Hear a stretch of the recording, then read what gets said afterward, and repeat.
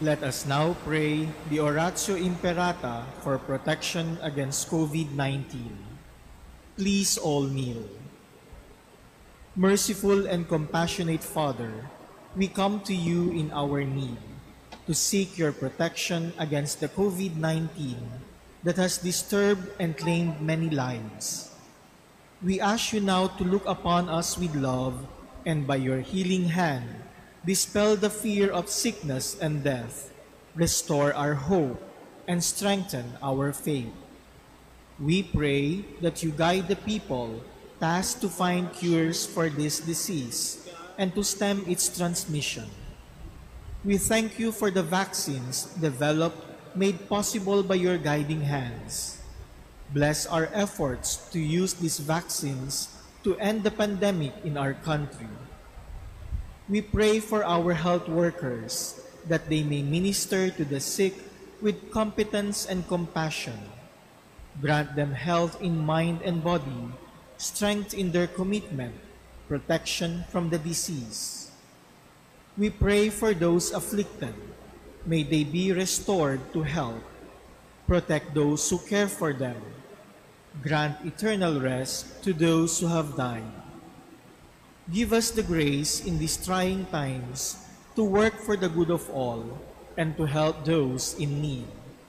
May our concern and compassion for each other see us through this crisis and lead us to conversion and holiness. Grant all this through our Lord Jesus Christ, your Son, who lives and reigns with you in the unity of the Holy Spirit, God forever and ever. Amen. We fly to your protection, O Holy Mother of God. Do not despise our petition in our necessities, but deliver us always from all dangers, O glorious and blessed Virgin. Amen. Amen. Our Lady, health of the sick, Pray for us. Saint Joseph, Pray for us. Saint Raphael the Archangel, Pray for us. San Roque, Pray for us. San Lorenzo Ruiz, Pray for us. San Pedro Calungsod, Pray for us. In the name of the Father, and of the Son, and of the Holy Spirit. Amen. The Lord be with you. And with your spirit. My dear brothers and sisters, Jesus, our risen Lord, is our good shepherd, and he gathers us today in this Eucharist so that he may nourish us with his word and he may feed us with his own body and blood.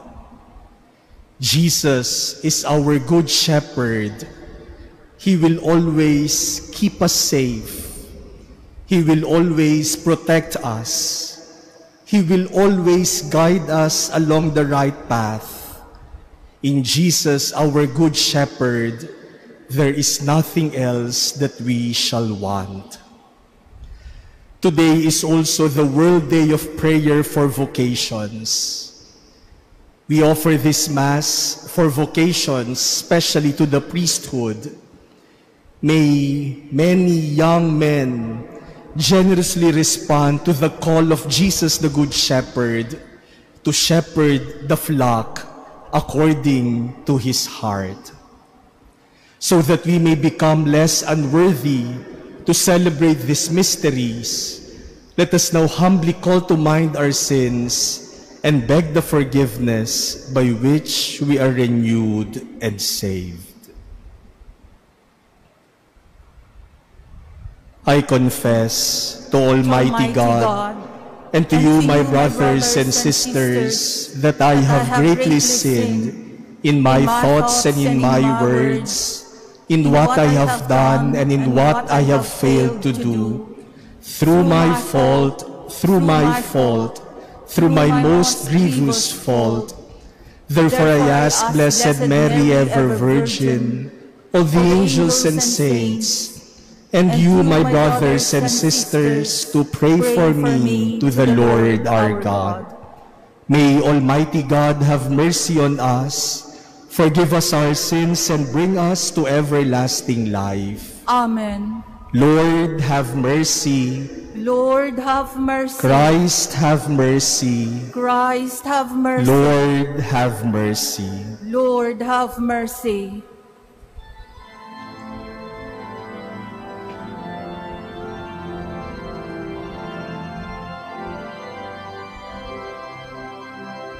Papuri sa Diyos sa kaitaasan, at sa lupa'y kapayapaan sa mga taong kinalulugdan niya. Pinupuri ka namin, dinarangal ka namin, sinasamba ka namin, ipinagpupundi ka namin. Pinasasalamatan ka namin dahil sa dakila mong angking kapurian. Panginoong Diyos, Hari ng langit, Diyos Amang makapangyarihan sa lahat. Panginoong Jesucristo, bugtong na anak, Panginoong Diyos, Kordero ng Diyos, anak ng Ama. Ikaw na nag-aalis ng mga kasalanan ng sanlibutan, maawa ka sa amin.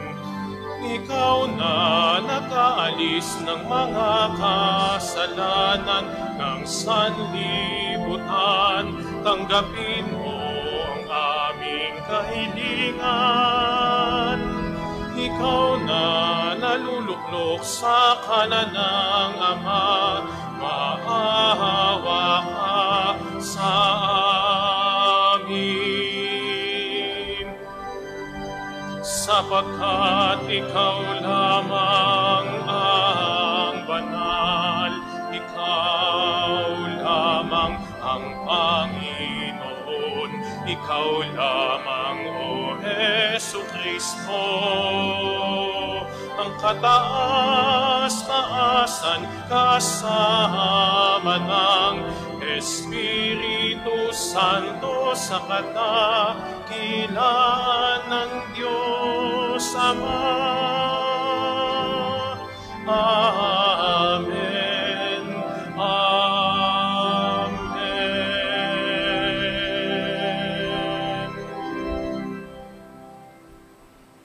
Let us pray.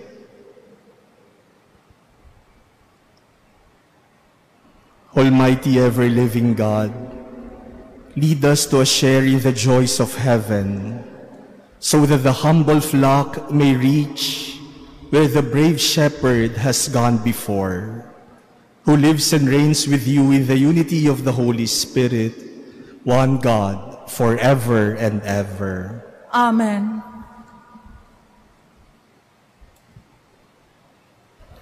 A reading from the Acts of the Apostles. Peter, filled with the Holy Spirit, said, "Leaders of the people and elders, if we are being examined today about a good deed done to a cripple, namely, by what means he was saved, then all of you and all the people of Israel should know that it was in the name of Jesus Christ, the Nazarene, whom you crucified, whom God raised from the dead.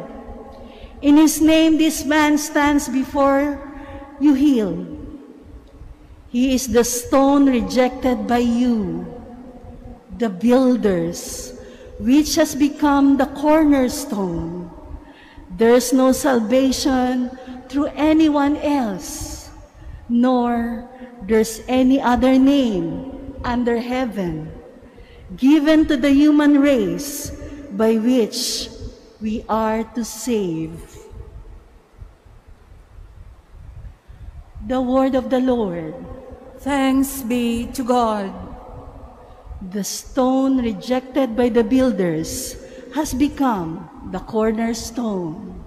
The stone rejected by the builders has become the cornerstone. Give thanks to the Lord, for he is good, for his mercy endures forever. It is better to take refuge in the Lord than to trust in man. It is better to take refuge in the Lord than to trust in princes. The stone rejected by the builders has become the cornerstone. I will give thanks to you, for you have answered me and have been my Savior. The stone which the builders rejected has become the cornerstone. By the Lord has been done. It is wonderful in our eyes. The stone rejected by the builders has become the cornerstone. Blessed is he who comes in the name of the Lord. We bless you from the house of the Lord. I will give thanks to you, for you have answered me and have been my Savior. Give thanks to the Lord, for he is good, for his kindness endures forever. The stone rejected by the builders has become the cornerstone. A reading from the first letter of St. John.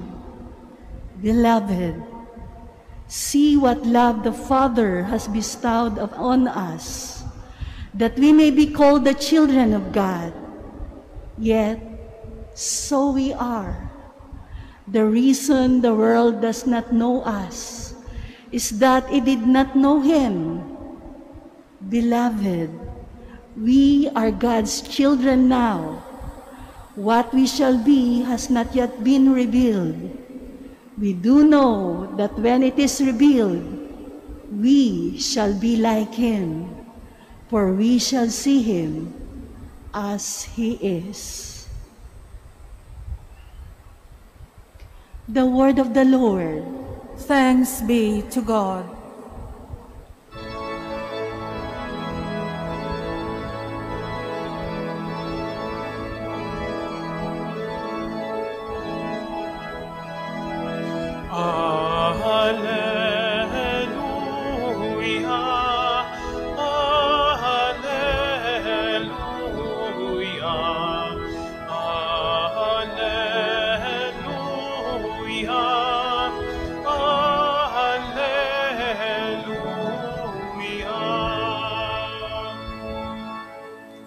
I am the good shepherd, says the Lord. I know my sheep, and mine know me.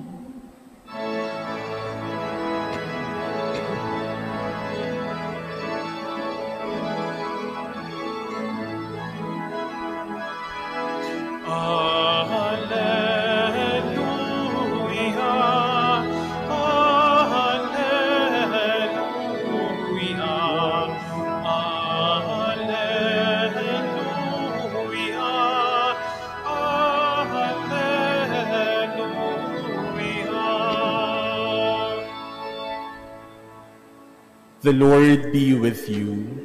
And with your spirit. A reading from the Holy Gospel according to John. Glory to you, O Lord. Jesus said, I am the good shepherd. A good shepherd lays down his life for the sheep.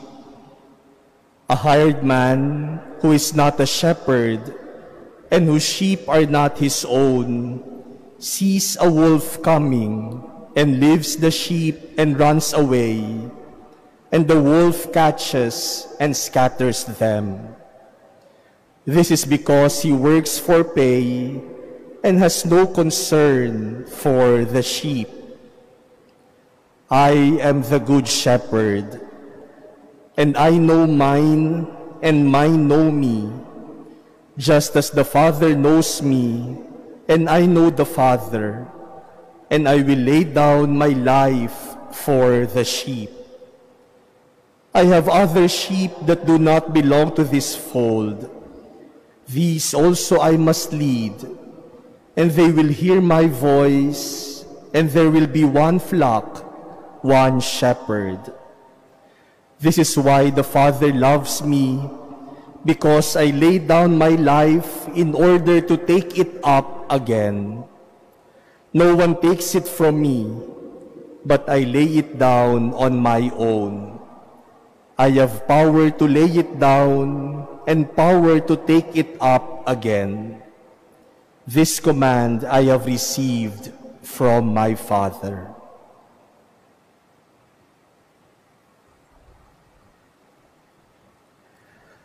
The Gospel of the Lord. Praise to you, Lord Jesus Christ. My dear brothers and sisters, in our Gospel this Sunday, Jesus depicts himself as the Good Shepherd. Ipinakilala ni Jesus ang kanyang sarili bilang mabuting pastol.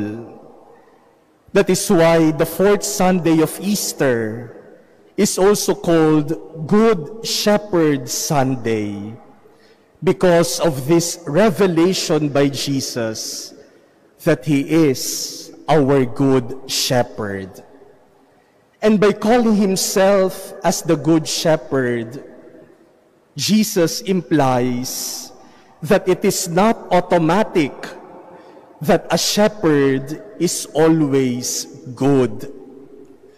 That there are also shepherds who are not good.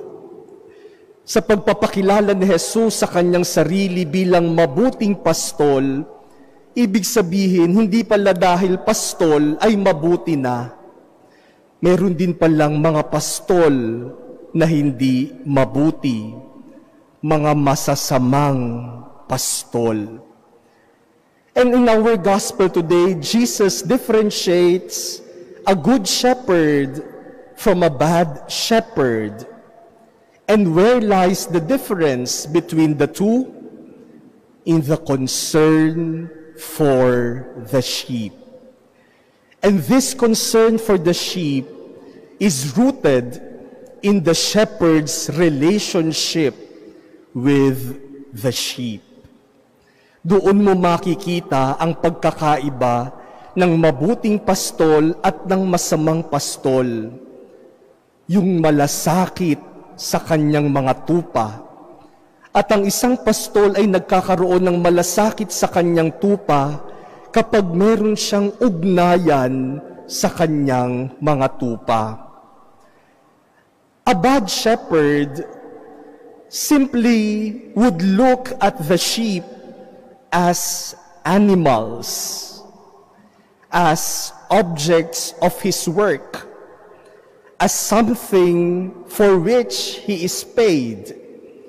Ganyan ang tingin ng isang masamang pastol sa mga tupa. Mga hayop lang yan. At dahil dyan, kumikita ako. Dahil sa kanila, sinuswelduhan ako. And because the shepherd who is bad looks at the sheep merely as animals, then I will not relate with them. I will not develop any relationship with the sheep. And because I have no relationship with the sheep, I will not have any concern for them.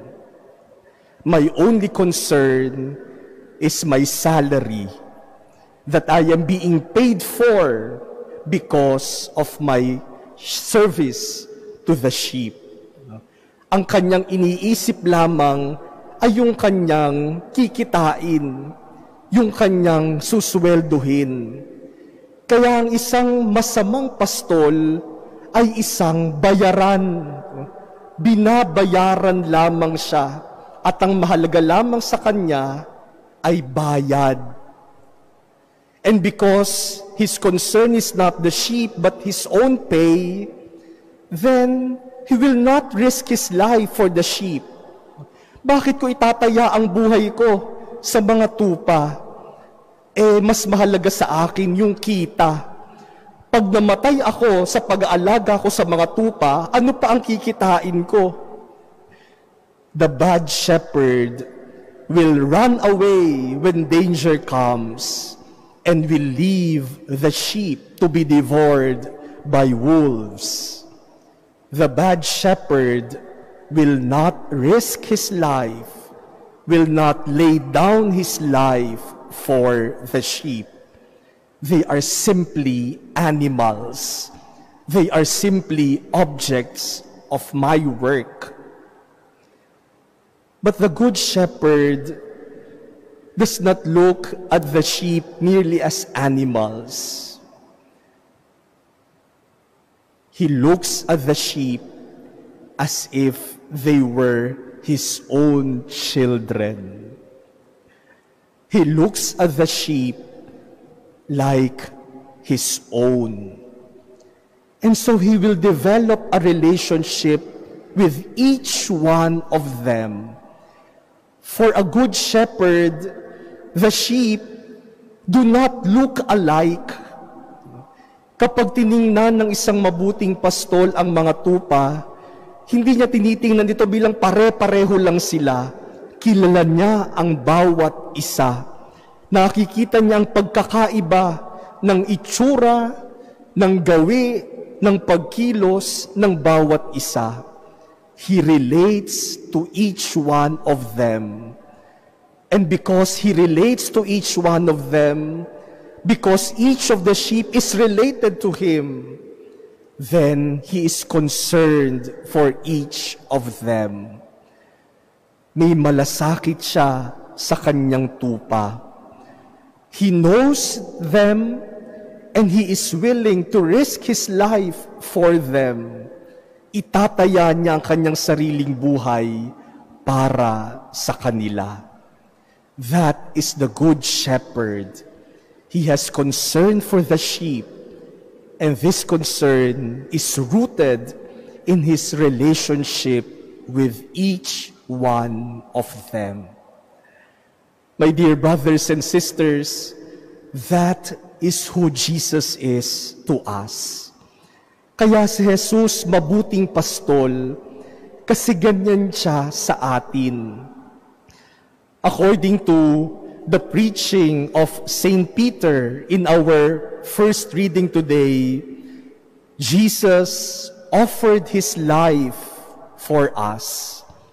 He was crucified for us, and God raised him from the dead for us.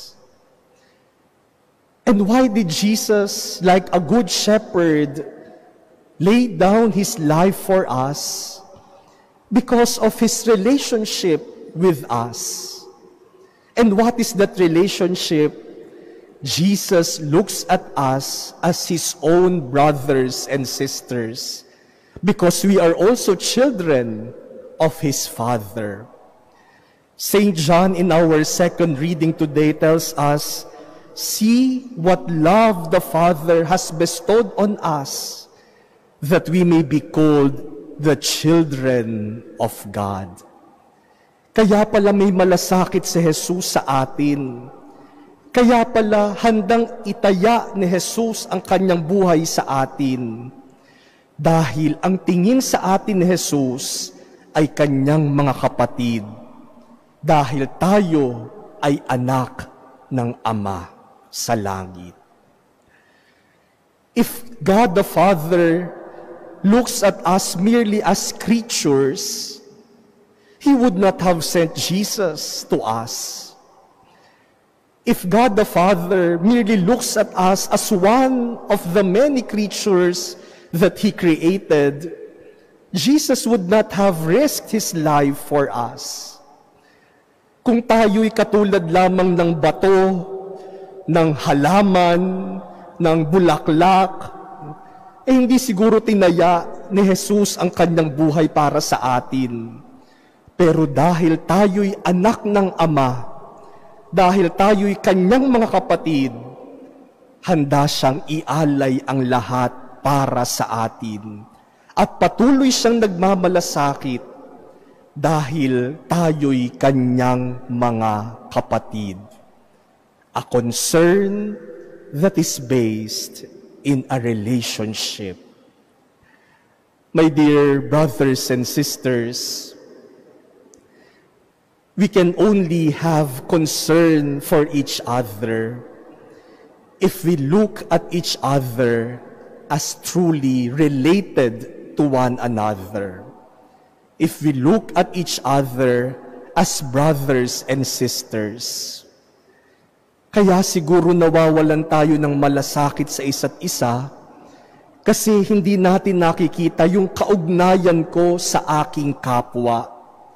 When I look at another person simply as the other, ang tingin ko sa kanya ay ibang tao kaysa sa akin. Hindi ako magkakaroon ng malasakit sa kanya dahil wala akong ugnayan sa kanya. Iba ako, iba siya. But if we look at each other as related in God the Father, as brothers and sisters in Jesus, then we will also learn to have concern for one another. We would even be willing to put our lives at stake for our brothers and sisters. Kapag may kaugnayan sa'yo, handa mong gawin ang lahat. Kaya maraming mga magulang ang kayang tiisin ang lahat para sa kanilang pamilya. Maraming mga tao, mga magkakaibigan, na handang gawin ang lahat para sa kanilang kaibigan. Minsan nga lang sa masama. Dahil kaibigan ko, kahit masama, gagawin ko. If we see a relationship between us, then we will become good shepherds to each other. Sa mga mag-asawa, how do you look at each other? Pagkatapos ng mahabang taon, maraming taon ng pagsasama, do you merely look at each other as legal partners? To parents and to children, how do you look at each other? Ano ba ang tingin ng magulang sa kanilang mga anak? Ano ba ang tingin ng anak sa kanilang mga magulang? Baka ang tingin na natin sa isa't isa ay obligasyon, responsibilidad, or worse, burden.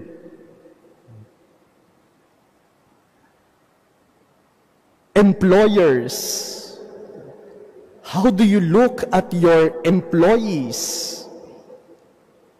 Simply as business assets? Doctors and nurses, ano ang tingin nyo sa inyong mga pasyente? Medical specimens? Lawyers, ano ang tingin nyo sa inyong mga clients? As legal cases? Teachers, how do you look at your students? Simply as academic subjects? Government officials, how do you look at your constituents? Simply as voters? Ano kaya ang tingin natin sa isa't isa?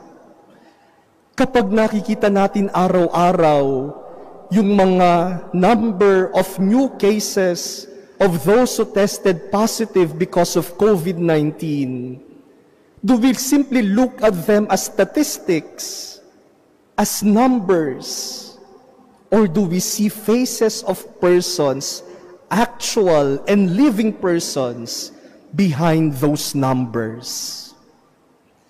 Sa mga taong nangangailangan ng tulong sa mga panahong ito, how do we look at them? Ang tingin lang ba natin sa kanila ay beneficiaries? No wonder we lack concern for each other because we see others as someone different from me. But if we change our perspective, if we look at each other as related to one another, if we look at each other as brothers and sisters, kapag ang tingin natin doon sa mga pumipila sa mga community pantries ay hindi lamang mga nangangailangan, kundi aking mga kapatid na nagugutom.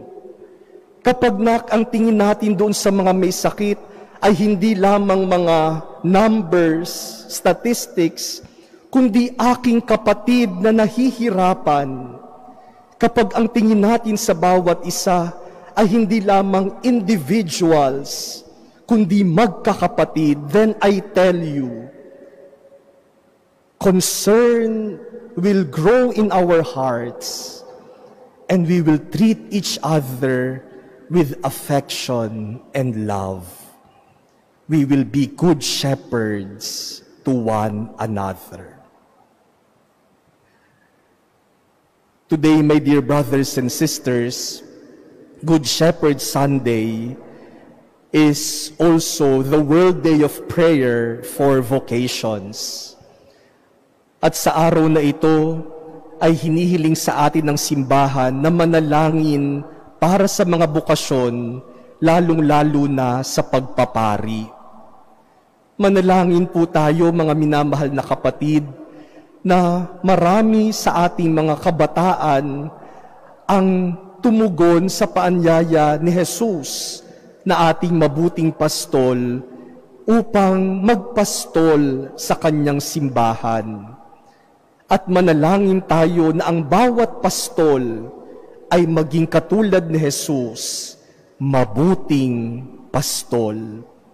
Hindi bayaran, hindi trabaho lang, kundi mga pastol na mabuti dahil nagmamalasakit para sa kawan ni Jesus. My dear brothers and sisters, Jesus is our good shepherd. Jesus, our risen Lord, is our good shepherd. And our good shepherd relates with each one of us in an intimate and personal way. He loves us because we are the children of His Father. He loves us because we are His brothers and sisters. That is why Jesus has concern for each one of us. May we also discover our relationship with one another. May we also see how we are connected to one another so that, like Jesus, we can also have concern, affection, and love for one another.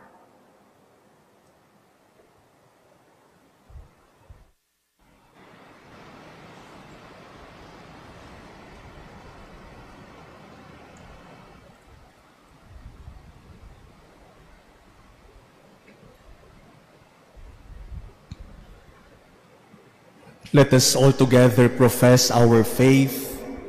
I believe in God, the Father Almighty, Creator of heaven and earth, and in Jesus Christ, His only Son, our Lord, who was conceived by the Holy Spirit, born of the Virgin Mary, suffered under Pontius Pilate, was crucified, died, and was buried. He descended into hell.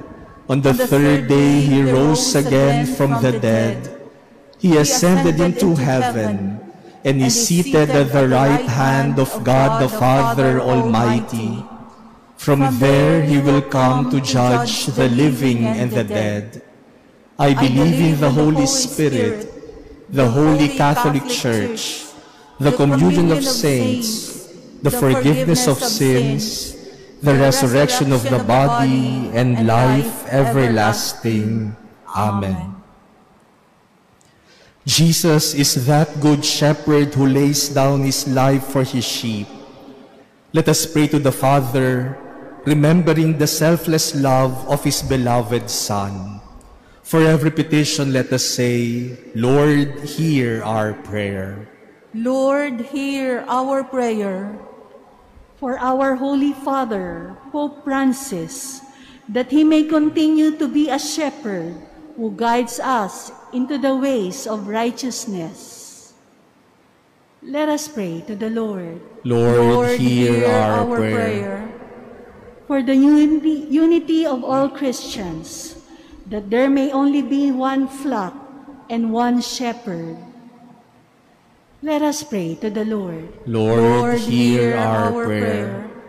For those who live in loneliness, that they may be welcomed and find friendship in the community of the Church. Let us pray to the Lord. Lord, hear our prayer. For vocations to the priesthood, that Christ will raise up faithful shepherds for His flock. Let us pray to the Lord. Lord, hear our prayer. For those who have died, that they may see God as He really is. Let us pray to the Lord. Lord, hear our prayer. Let us now pray in silence for our personal petitions. Let us remember the many people who need our prayers. Let us also pray for the intentions offered in this Mass.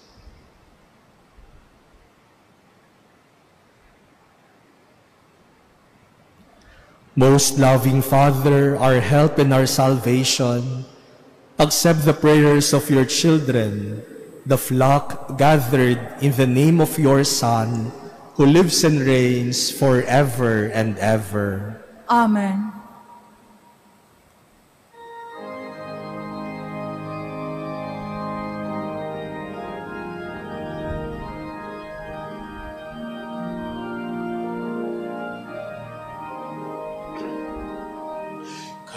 Katulad ng mga butil na tinitipon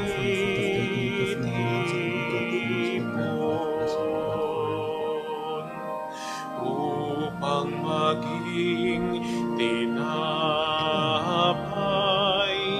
na nagbibigay buhay.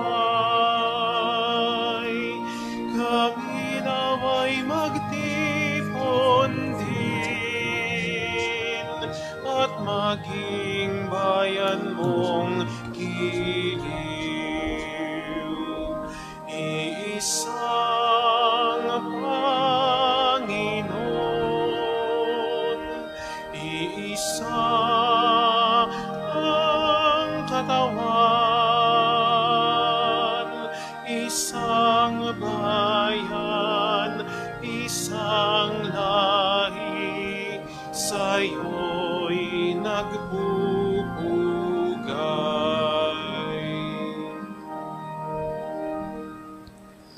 Pray, brothers and sisters, that my sacrifice and yours may become acceptable to God, the Almighty Father. May the Lord accept the sacrifice at your hands for the praise and glory of His name, for our good and the good of all His holy Church. Grant, we pray, O Lord, that we may always find the light in these Paschal mysteries, so that the renewal constantly at work within us may be the cause of our unending joy through Christ our Lord.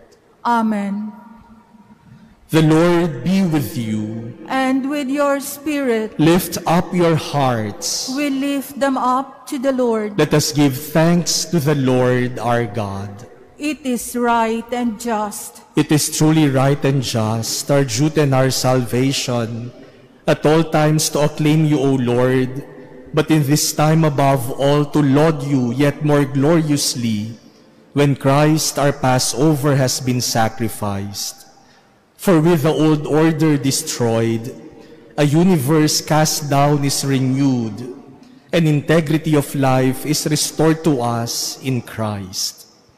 Therefore, overcome with Paschal joy, every land, every people exalts in your praise, and even the heavenly powers with the angelic hosts sing together the unending hymn of your glory as they acclaim.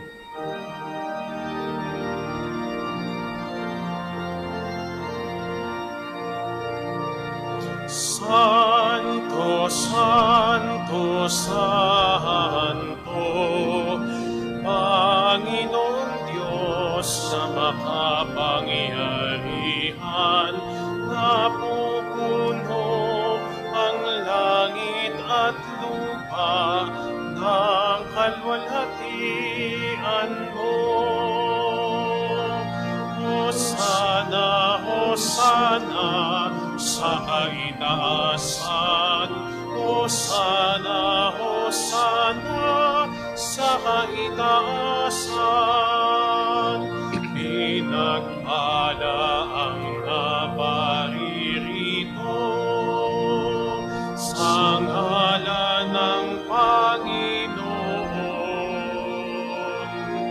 Hosana, Hosana, sa kaitaasan, Hosana, Hosana, sa kaitaasan.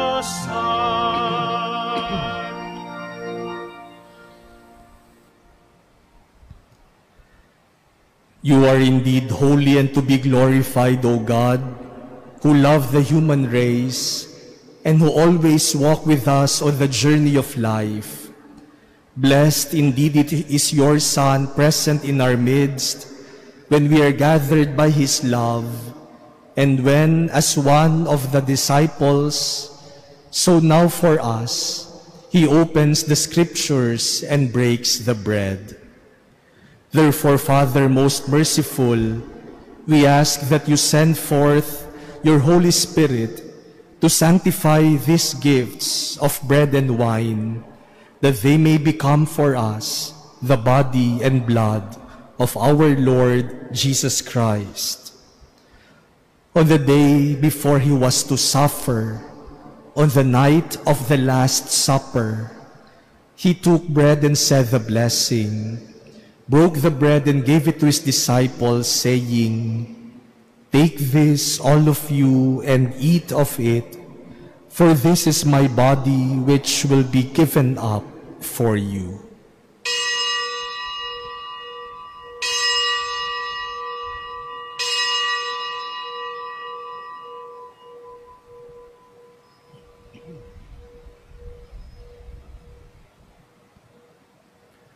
In a similar way, when supper was ended, he took the chalice and gave you thanks, and gave the chalice to his disciples, saying, "Take this, all of you, and drink from it, for this is the chalice of my blood, the blood of the new and eternal covenant, which will be poured out for you and for many for the forgiveness of sins. Do this in memory of me."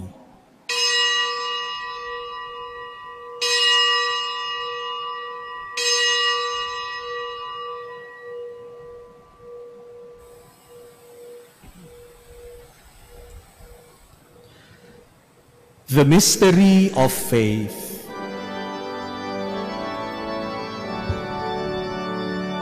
Si Kristo ay gunitain, sarili ay inihain,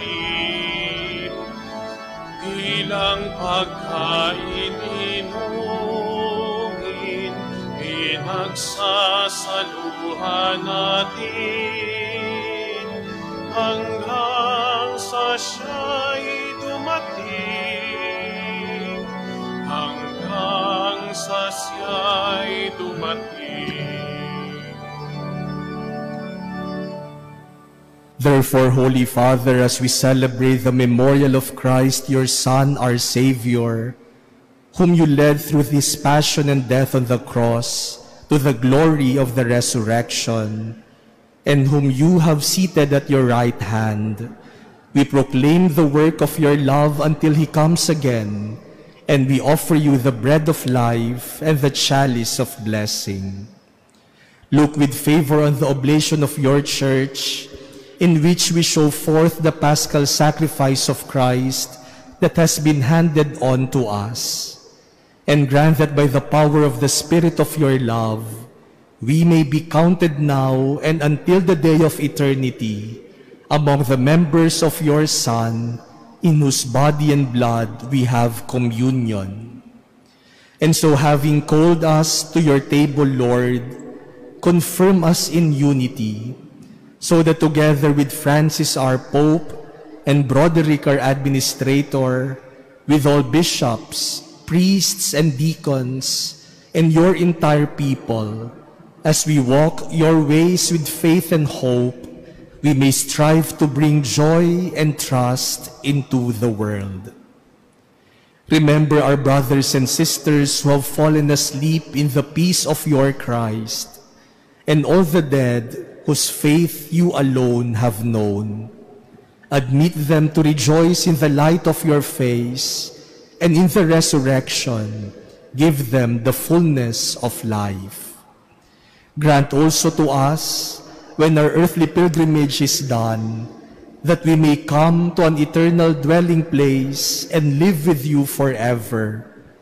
There, in communion with the Blessed Virgin Mary, Mother of God, with Saint Joseph, her spouse, with the apostles and martyrs, with Saint Mark, and with all the saints, we shall praise and exalt you through Jesus Christ, your Son.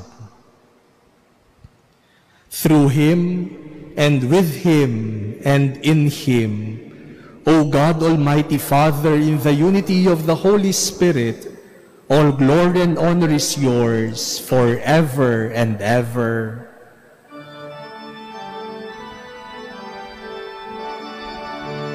Amen, amen, amen. Amen, alleluia. Purihin ang Diyos, purihin ang Diyos. Amen, alleluia. Amen, amen, amen. Amen, alleluia.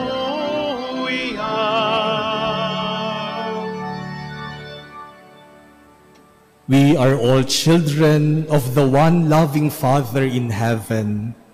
And so let us pray to him according to the prayer Jesus, our brother and good shepherd, taught us.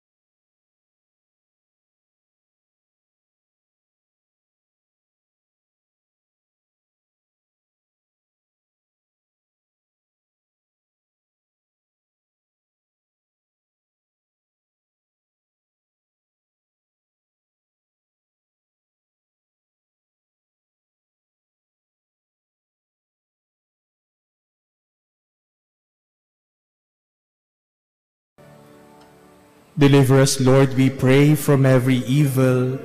Graciously grant peace in our days, that by the help of your mercy we may be always free from sin and safe from all distress, as we await the blessed hope and the coming of our Savior, Jesus Christ.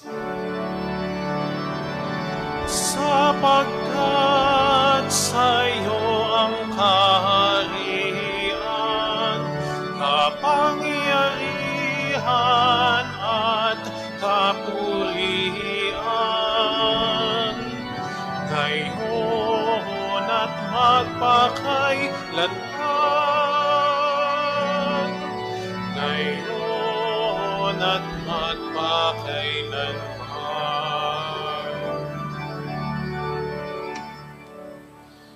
Lord Jesus Christ, who said to your apostles, "Peace I leave you, my peace I give you," look not on our sins but on the faith of your church, and graciously grant her peace and unity in accordance with your will, who live and reign forever and ever.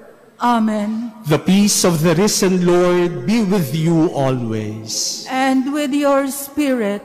Let us offer each other the sign of peace.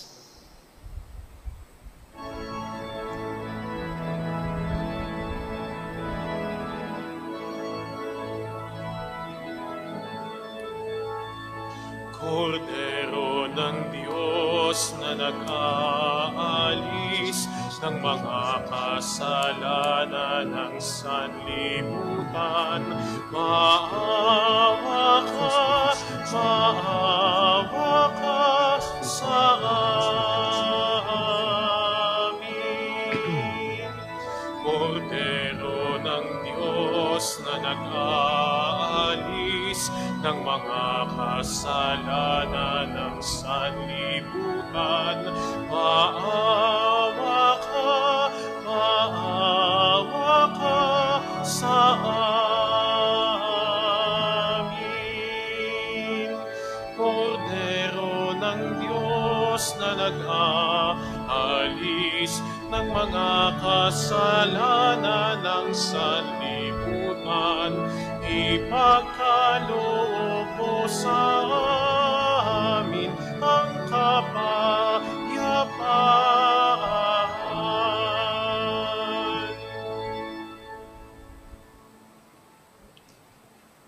Behold Jesus, our risen Lord and our good Shepherd, is the Lamb of God who takes away the sins of the world. Blessed are those called to the supper of the Lamb. Lord, I am not worthy that you should enter under my roof, but only say the word, and my soul shall be healed.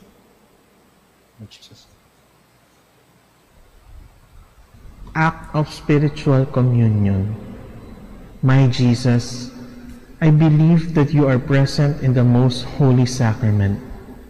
I love you above all things, and I desire to receive you into my soul. Since I cannot at this moment receive you sacramentally, come at least spiritually into my heart. I embrace you as if you were already there, and unite myself wholly to you. Never permit me to be separated from you. Amen.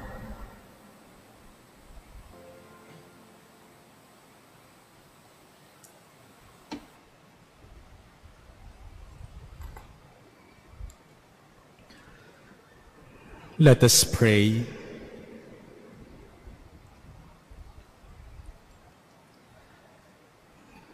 Look upon your flock, kind shepherd, and be pleased to settle in eternal pastures the sheep you have redeemed by the precious blood of your Son, who lives and reigns forever and ever. Amen.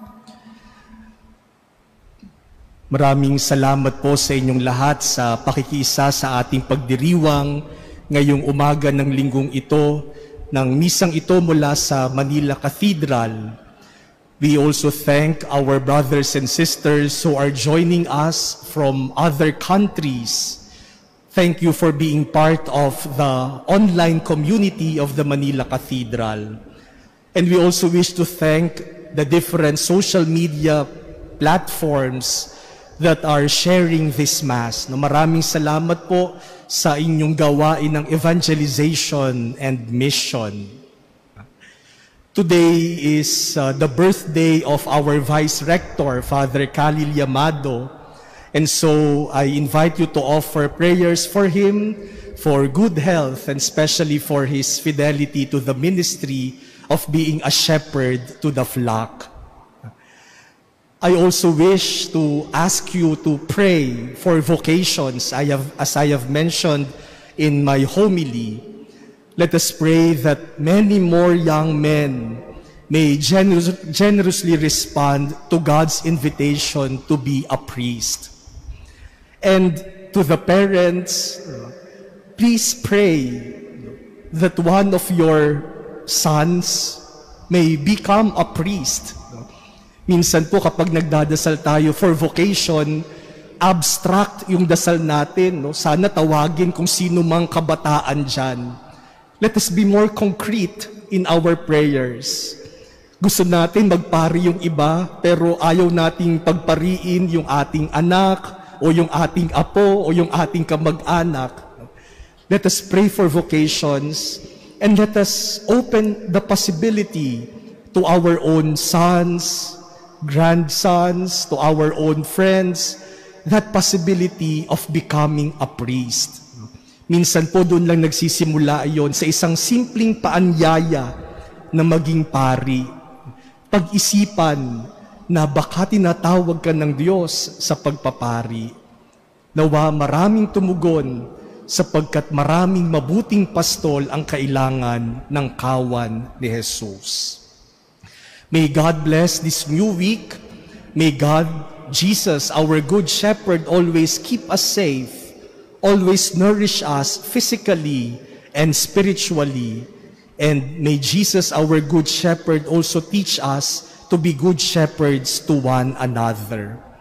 Kitang-kita po natin yan very concretely ngayon sa mga tulong na inyong pinadadala, sa inyong suporta, lalong-lalo na po sa ating community pantry dito sa Intramuros. This is a very concrete way of being shepherds to one another.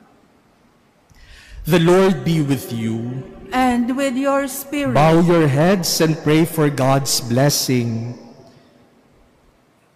May God, who by the resurrection of His only begotten Son, was pleased to confer on you the gift of redemption and of adoption, give you gladness by His blessings, now and forever. Amen. May He, by whose redeeming work you have received the gift of everlasting freedom, make you heirs to an eternal inheritance, now and forever. Amen. And may you, who have already risen with Christ in baptism through faith, by living in the right manner on this earth, be united with Him in the homeland of heaven forever and ever. Amen. And may the blessing of Almighty God, the Father, and the Son, and the Holy Spirit come down on you and remain with you forever. Amen. Go in the peace of the risen Lord. Thanks be to God.